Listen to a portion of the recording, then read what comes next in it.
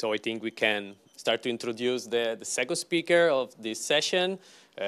Most of you know her. She's Professor Brovelli from Milan, and she is going to tell us about the outcome of this project, this Urban Geo Big Data project. So please, the floor is yours. Thank you, and good morning, everyone. This project is about, you see, Urban Geo Big Data. You see also many names as authors, but as a matter of fact, we had to put many other names because this is a big project. It's not finished, but it started more than 2 years ago. And as you see, many research units and university are involved. And we decided to put only the name of the leader of the different units. But as a matter of fact, every unit is composed by 4 or 5 people. So, for instance, there are some people who doesn't appear here, like Eylul. She's in my research unit, and she will present the next presentation about one specific topic we were working. So my presentation is a very general one. It's just an overview about what we did. I'm not entering into the details, but at the end of my presentation, you will find all the papers that we wrote by now. And so if you are interested in one specific topic, you can contact directly the authors of the paper. Or if not, you can contact me and I will put you in contact with the people. So I'm not able to answer every question because I was just following mainly the research done by my unit, and I was managing the project as a whole because I'm the leader of the project. Okay, so first of all, we can start with the motivation. And the main motivation is that nowadays, the 54% of the world population lives in urban area. And this is really impressive. But according to the report of United Nations and the European Space Agency of 2014, this percentage is expected to increase up to 66% by 2050.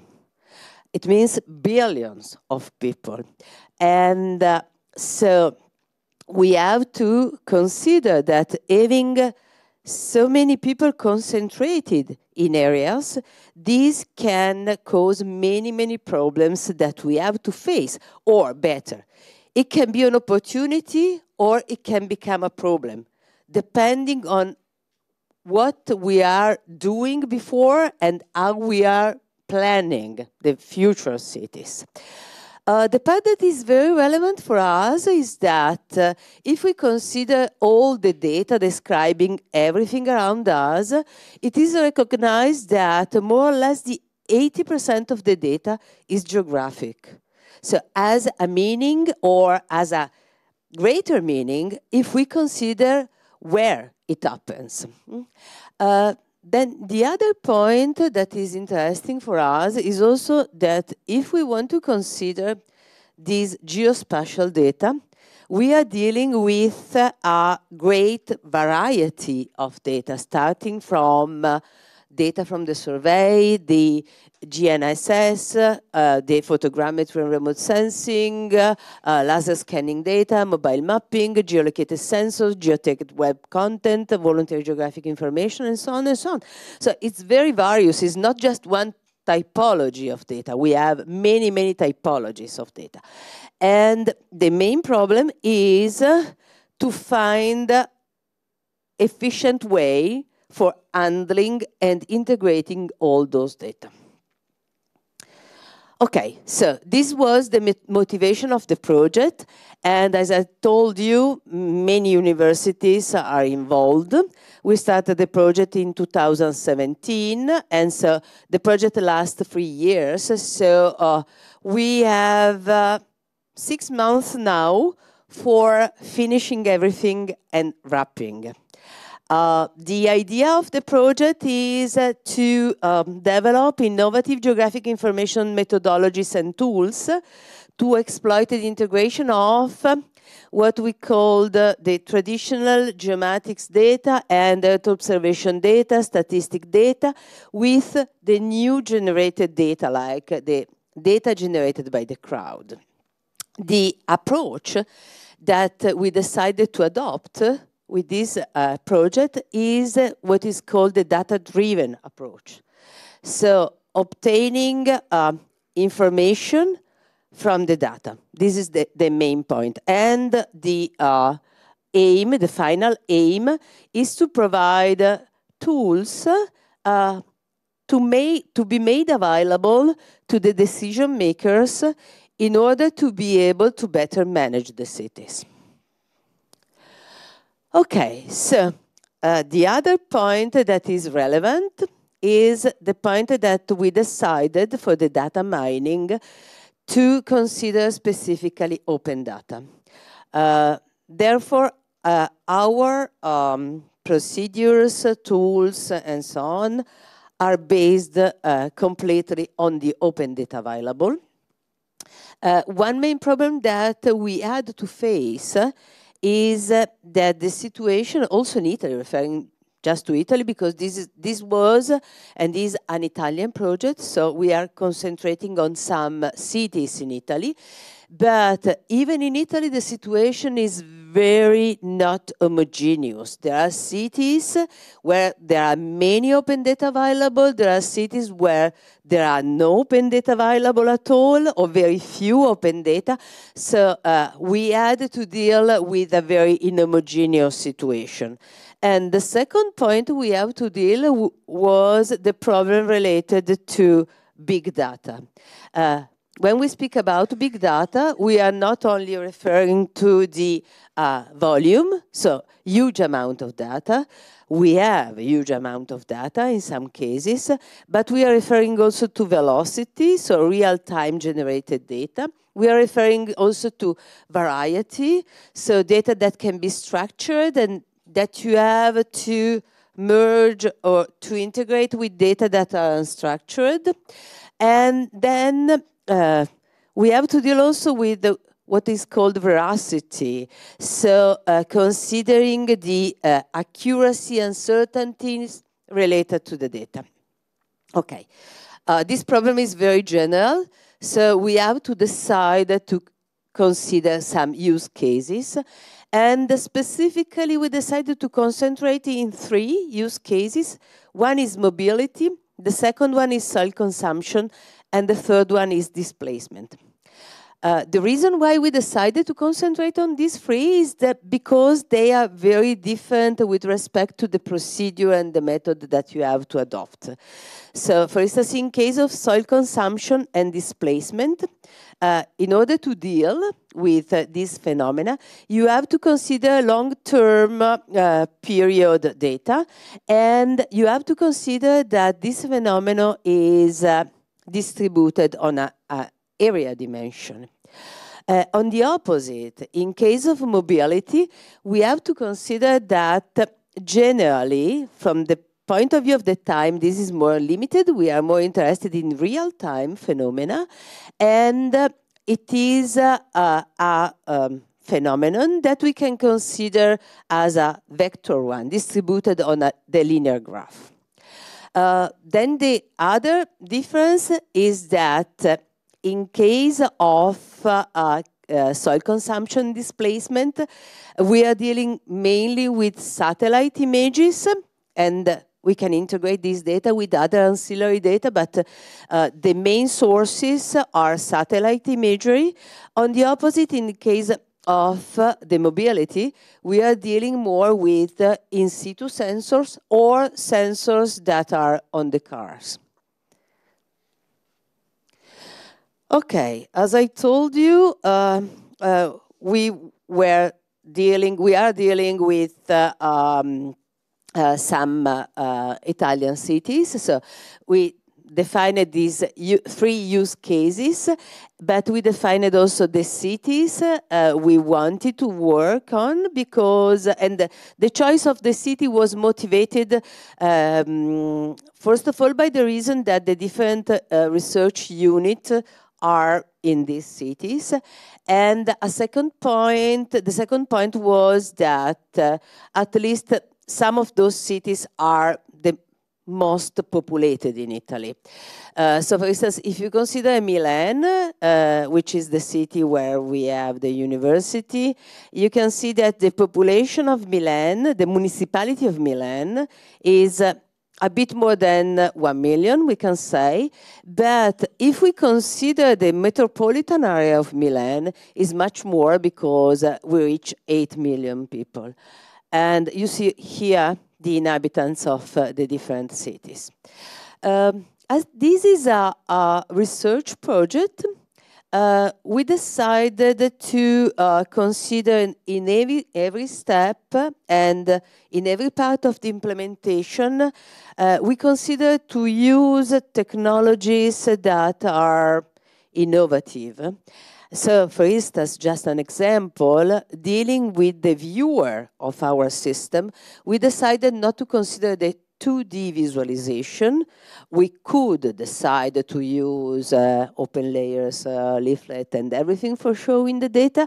But on the opposite, we decided to concentrate on the usage of virtual globes. And you will see later Eylul who will explain you what we did. Okay, so for the first case of the mobility, the first problem we have to deal was the problem of collecting data. So at the end, we were able to collect both private and public, so data from private and public vehicles. At least in some cases, we had some sample of data in such a way to start studying this situation in all the cities. What we had to deal with respect to the tools and methodologies was to merge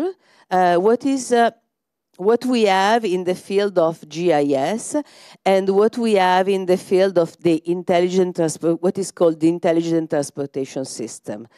Very often these two words are not speaking together. So you have to understand the ontologies and the procedures, the methodologies that are applied in the two words in order to merge them.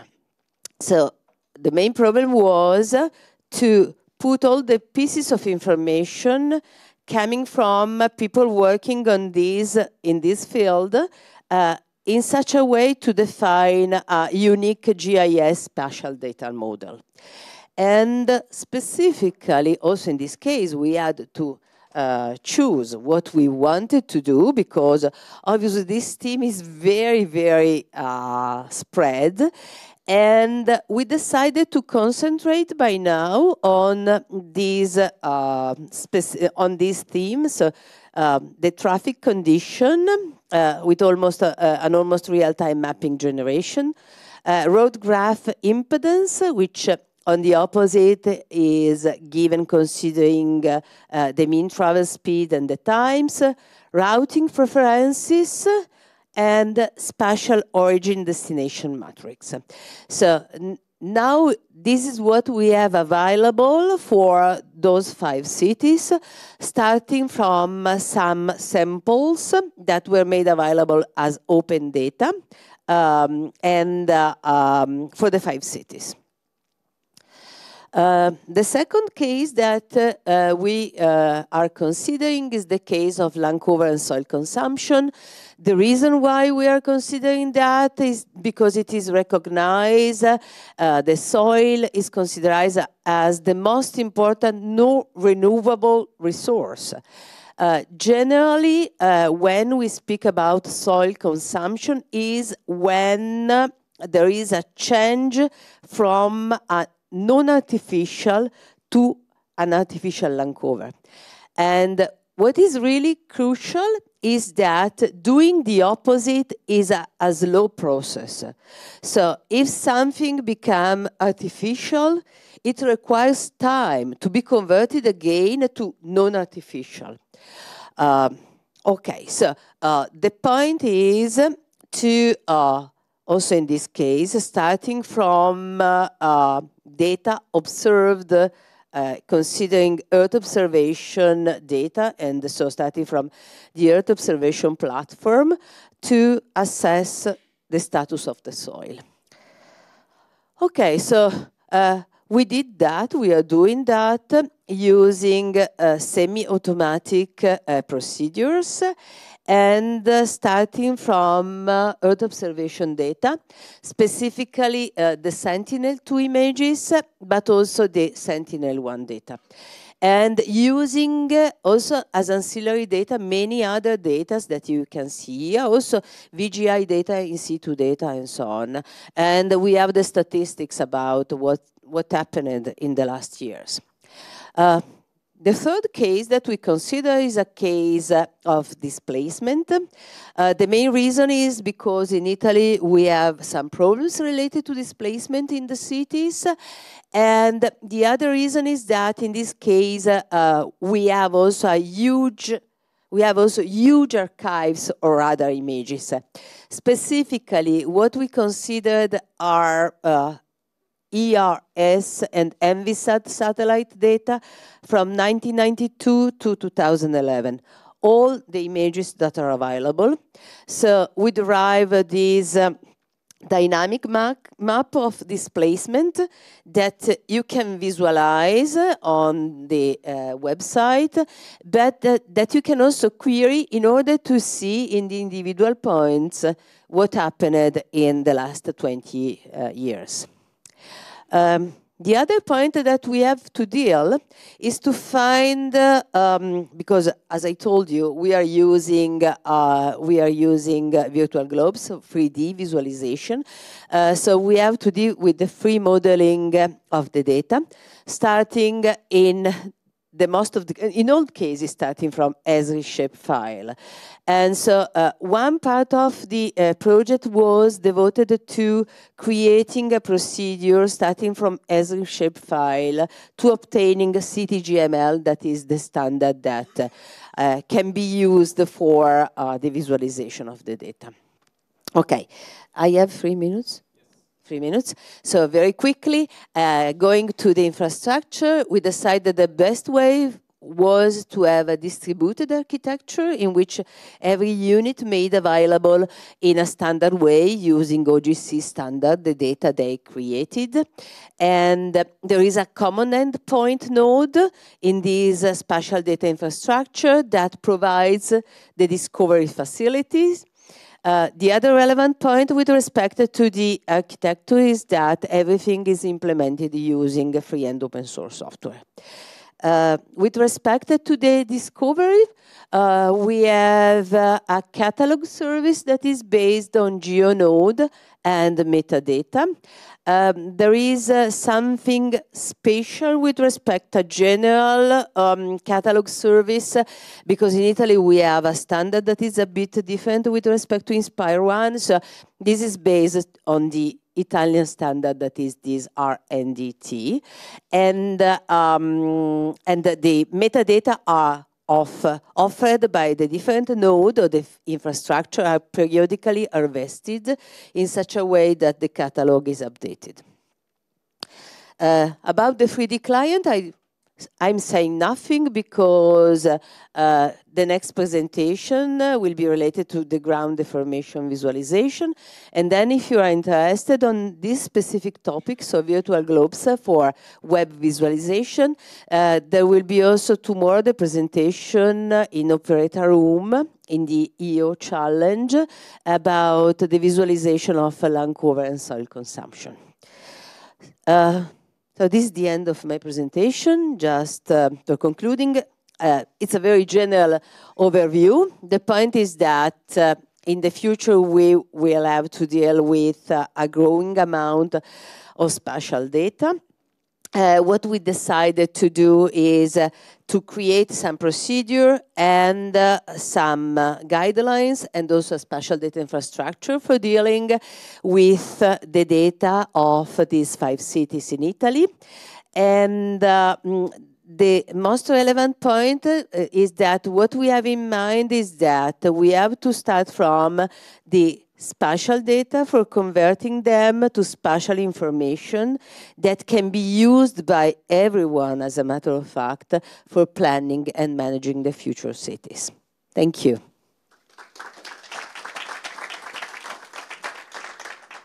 Thank you for the presentation, to be on time. Nice working. There are questions. No questions? Oh, it's good. I have, okay. Please. Hello. It's so hard to say data is a big data or just a data. So, yeah, what's the number of data you're using for separate layers, maybe? Do you have the maximum number of layers or the maximum number of data that you have collected? Oh, I don't have in mind exactly, but if you consider only the last case that I presented, the case about displacement, and the fact that we considered all the radar images in 20 years, you can imagine how big is the archive of data. I don't know exactly how many gigabytes, but it's 20 years of images. Or with respect to the mobility, for instance, we have some sample, but these samples are very detailed in terms of time, are given every, I don't know, 5 seconds? I don't remember if it is 5 seconds. And even if you are dealing with 2 months of data, with a resolution of 5 seconds, you are dealing with a big amount of data. And this is the same also for the land cover, because for the land cover, if you consider that considering all the satellite imagery, in case of Sentinel-2, now we have a repetition every few days. And so if you are dealing with that, it's also a very big amount of data. I didn't enter into the detail of the data, but it was big. It is big. There are other questions?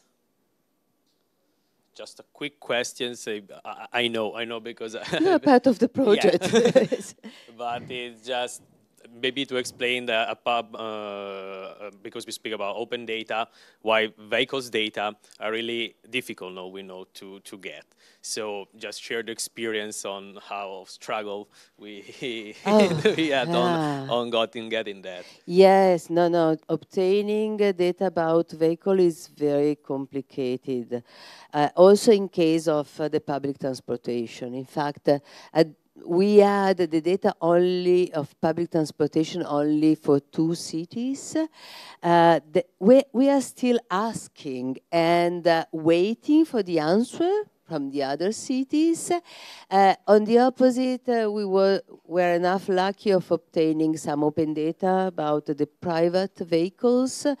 And those data were related to the insurance of the car, because for some insurance you have to put this box on the car. I don't know if you have. I have it. And this is collecting data that can be anonymized and can be shared. So we obtained this kind of data as open data for a certain period. And it's very important because it's a really rich data set that you have to consider for starting with. Yeah. Okay, thank you. We have time for one fast question in case. Oh, probably I can add also something else, because I did not enter in many other details, like, for instance, when I say that the situation in the cities is it's definitely not homogeneous. You have to consider that, for instance, for Milan, we have very good database, or what is called topographic database. In case, for instance, of Rome and Naples, that are two important cities, it doesn't exist. It doesn't exist, the topographic database of Rome and Naples. So we had to use OpenStreetMap for those cities because it's the only available database. And so we had to deal also with problems related to the quality of OpenStreetMap. So we developed also some approaches for assessing OpenStreetMap data, comparing with the existing topographic database and so on and so on. So the research is much more richer, but as a matter of fact, you find here at least all the papers that we published by now. And in the next 6 months, for sure, we are going to publish more because we have to wrap up all the outcomes of the project. Okay, thank you so much. Perfect on time. So I will invite you to stay for the next talk. We have the 5 minutes in case you need to move.